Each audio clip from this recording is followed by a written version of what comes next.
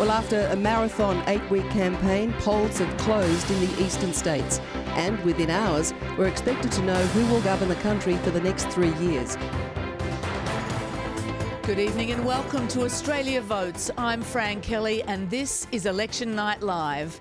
Tonight we bring you the count as it comes in across Australia on ABC NewsRadio, on local radio, online and your ABC app, and across Asia and the Pacific on Radio Australia. After the longest election campaign in 50 years, tonight the verdict. We have a live data feed direct from the Australian Electoral Commission, stats, calculations and predictions by the genius of Anthony Green, and the very best analysis from our own panel of political experts and commentators. We'll be crossing to politicians, candidates and reporters right across the country in the seats that matter.